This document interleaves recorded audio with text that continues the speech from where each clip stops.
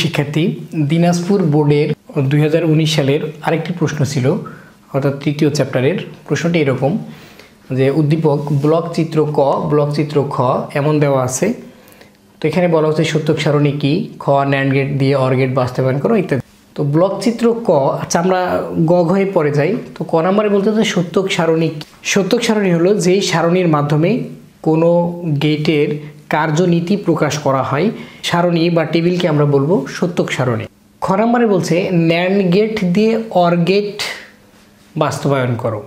খুবই ইজি বিষয়টি, আমরা একটু দেখি।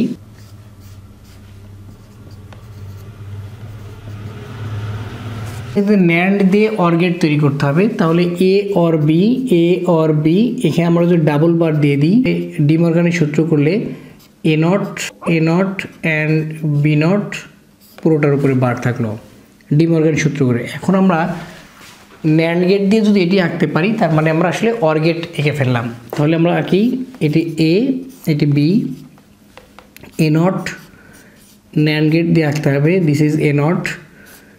বি নট অপরটি ন্যান্ড গেট দিয়ে আঁকতে হবে, এটা হলো বি নট। এই দুইটাকে যদি আমরা একসাথে করে দিই, তাহলে এখন হলো এ নট অ্যান্ড বি নট পুরোটার উপরে নট। তাহলে আমাদের ন্যান্ড গেট দিয়ে আমরা অর গেটের মান আমরা পেয়ে গেলাম। এখন বলছে ব্লক চিত্র ক চিহ্নিত করে সত্যক সারণী ও লজিক বর্তনী অঙ্কন করো।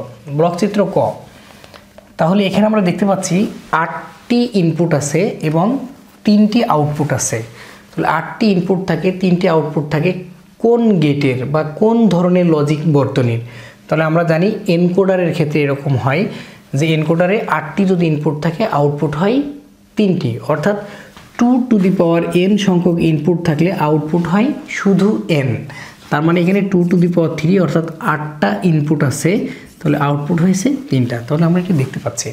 তো এখন আমাদের বলছে যে এটার জন্য ব্লক চিত্র ক আমরা দেখলাম, সত্যক সারণী তৈরি করতে হবে এবং সত্যক সারণী থেকে লজিক বর্তনী তৈরি করতে হবে। 8টা ইনপুট থাকবে, 1 2 3 4 5 6 7 8। এই 8টা হলো ইনপুট, আউটপুট 3টা, 1 2 3টা output, D0 D1 D2 D3 D4 D5 D6 D7 X Y Z 3টা দিলাম আমরা আউটপুট।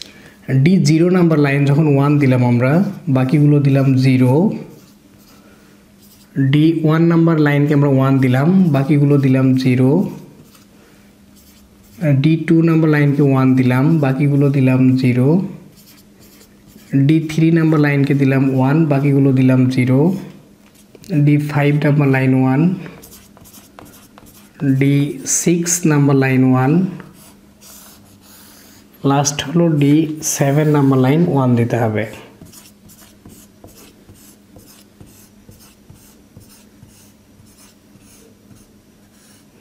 যে D0 নাম্বার লাইন 1, তখন এদিকে 0 বাইনারি। D1 নাম্বার লাইন 1, তখন 1 এর বাইনারি। D2 নাম্বার লাইন 1, তখন 2 এর বাইনারি। এটা 3 এর বাইনারি, 4 এর বাইনারি, ফাইনালি এটি 7 এর বাইনারি, এটি 6 এর বাইনারি। তাহলে এখান থেকে আমাদের x y z এর মান নিতে হবে। x এর মান যেগুলো 1 সেগুলো আমরা নিব। x ইকুয়াল 1, কত নাম্বার লাইন 1 ছিল?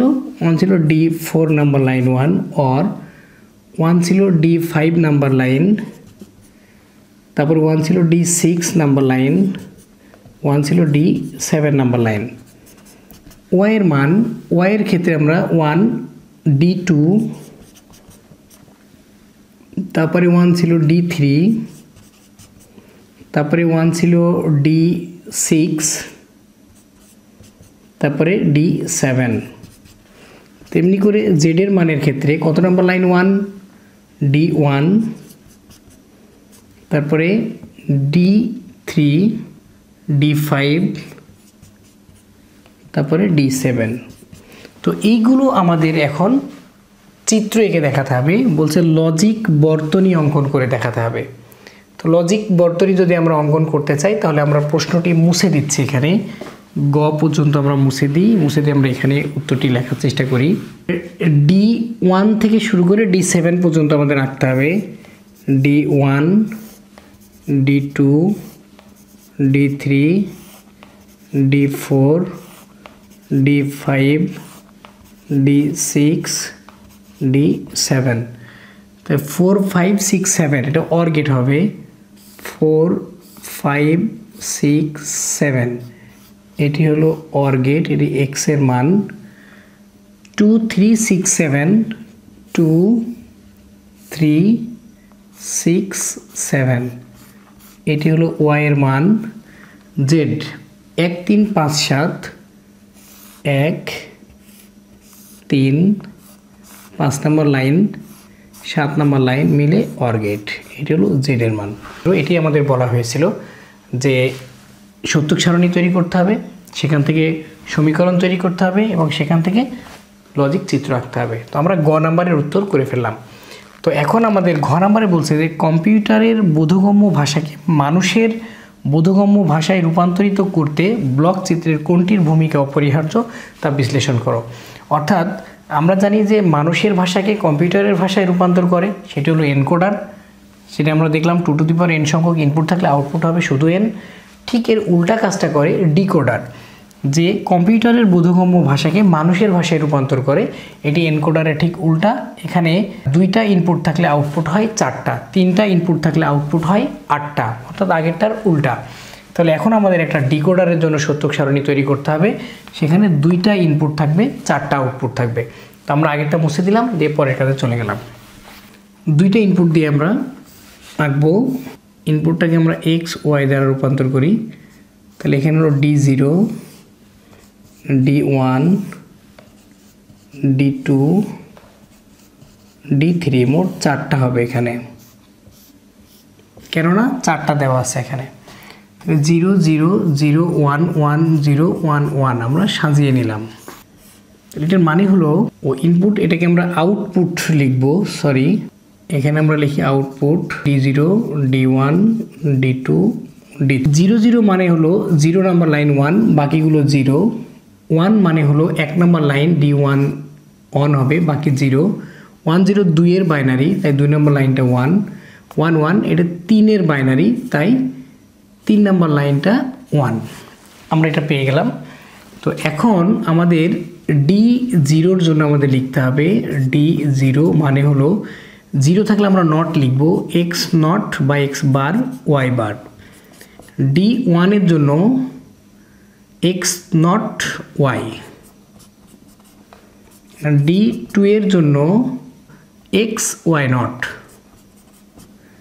D3 এর জন্য এক্স ওয়াই।